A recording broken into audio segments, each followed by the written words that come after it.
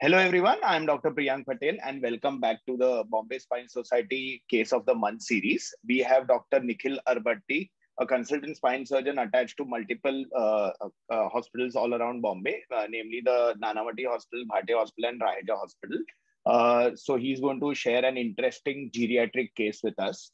Thank you, Priyank, and thank you to BSS, and good morning to everybody. So today's case is about a 85-year-old, more than 85-year-old lady who presented with facial instability, and the main dilemma is whether to operate her or not. So looking at her clinical picture, she is a 88-year-old widow, complained with bilateral leg pain, and main pain was on turning and getting up and on walking. She first consulted me in December 2019, and when that time she had come, she had very minor leg pain symptoms and minimal complaints of turning and getting up. She is a very active woman who used to go for local satsangs and traveling outside with her friends and all. But that time in December, we managed her with minimal amount of painkillers and just gabapentin. But since lockdown, she has been restricted at home and has been totally homebound. So subsequent consultations were done with the patient's sons, and basically the problem was that the patient, as she was homebound, could not come for consultation. The chief complaint, as told by the relatives, was she was severely restricted in walking, was having difficulty in turning and getting up. The back pain, which was negligible in 2019, had slowly aggravated.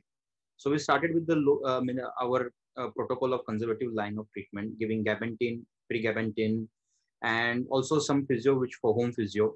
But we also started with some muscle relaxant and didn't give NSAIDs initially. All the subsequent follow-up with the relatives, and they were always saying the patient was showing minimal improvement and not significant improvement. These were the MRI pictures. As we see the T2 sagittal images, at the L4, L5 level, there is a minimal instability. And if we see the axial cuts at T2, we see the L4-5 fullness of the facetal effusions with a facetal cyst at the left-hand side. The other levels were not so significantly stenosed.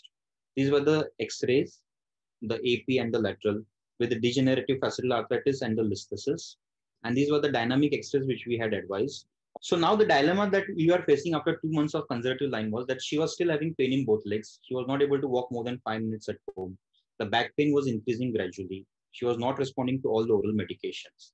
And the hindrances we're treating further were her age, above 88 years old, and stenosis was not so severe, only a mild subtle listhesis. So what we decided was we did a DEXA score also additionally, found out the DEXA score to be minus 3.7. We started on terapetide and some calcium supplements. So now she was on terapetide, calcium supplements, Ultraset, Gamentine, Palmiges, some muscle relaxant, along with a home physiotherapy of TENS and exercises.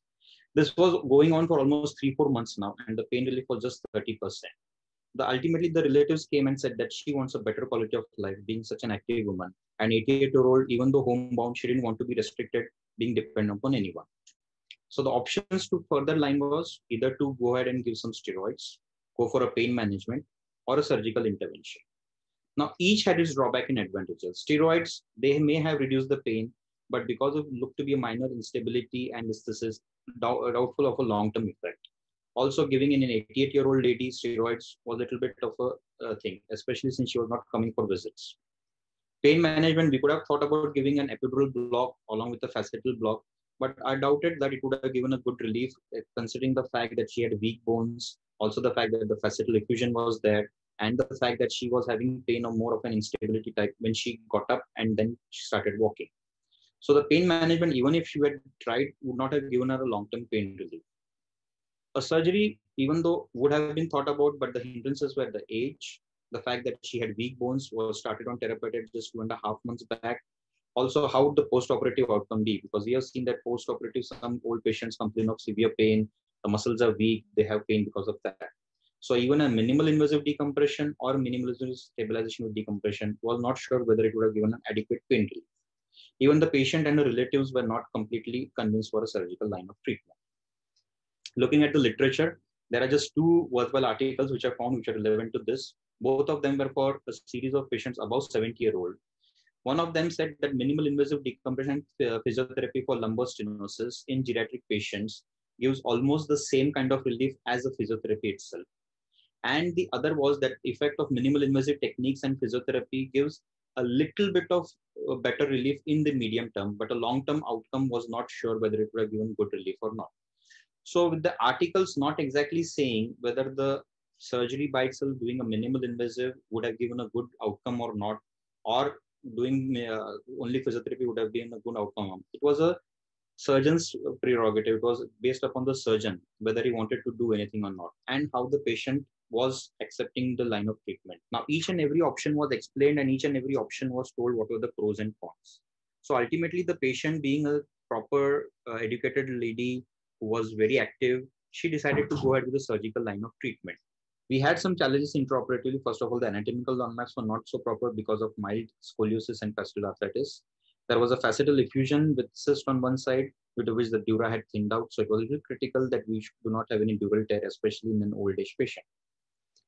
But we got a very satisfactory screw hold because of the terapetite. The sclerosis was already forming, and we got a very adequate decompression through uniportal approach, doing a biportal decompression.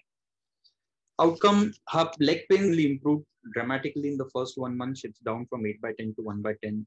The back pain is also reducing. We are continuing with terapetite and calcium supplements as of now. And she's right now walking independently with a belt, but without any walker. And she could walk 15 to 20 minutes at a stretch in her house. The old age is not a determinant for a minimal invasive spine surgery, provided the comorbidities, if they are there, either they should be very well controlled or they should be minimal.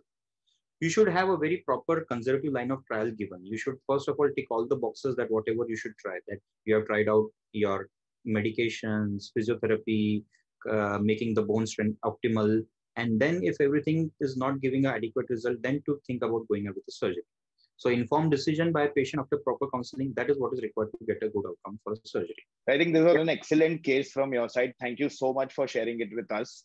So although a simple problem, but there are so many other challenges that are there. Like a one-level instability is like a cakewalk for a spine surgeon, but the other peripheral factors are so much. One is the lockdown and the pandemic.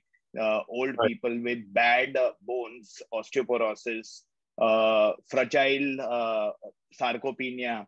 Then, of course, the challenge of conservative treatment during pandemic is also a big problem because therapists are not able to go home. They are not able to come to the clinics. And of course, the disability of not able to walk for more than 5 minutes also. So all of these things need to be seen with, and I think you tackled it in a very excellent way. Any particular challenges, preparing for surgery, which you would tell the viewers to be looking at? So first of all, like if you are deciding to go ahead with a surgery in a geriatric patient above the age of 75, 80, first of all, check the bone densitometry. Because in the Indian population, we have patients who, ladies especially above the age of 55, 60, have osteoporosis. So check the bone densitometry. Preferably, if you could be starting around some calcium supplements or some bone building medications before you decide to do for a surgery, be it a minimal invasive decompression or a stabilization, that actually gives you a good outcome of surgery. Secondly, her comorbidities. Make sure that all the comorbidities are well managed if they have. But like diabetes or if they have asthma, then make sure that the steroid medications are reduced. The diabetes is well controlled. Because if the diabetes is somewhere around 250, 300, then we don't get a good outcome surgery. And thirdly, if there is a degenerative scoliosis, then always make sure that what you are going to operate, how much is it going to affect the balance of the spine or not. So preferably if you're doing a degenerative scoliosis and still you want to go and operate, then try to avoid instrumentation or fusion so that you don't imbalance the spine. Do minimal invasive decompression, because that way you will not be instabilizing the spine, but doing a decompression where you'll be giving an adequate removal of the compression of the nerves. At the same time, in those patients, counseling will have to be more rather than what you're doing in instrumentation, because some remnant of back pain can remain. So I would say osteoporosis, comorbidities, and looking at the spinal balance. These are the three things that you need to do for geriatric patients: counseling and looking at, and then go with the surgery. Thank you so much for sharing it with us. Until next time.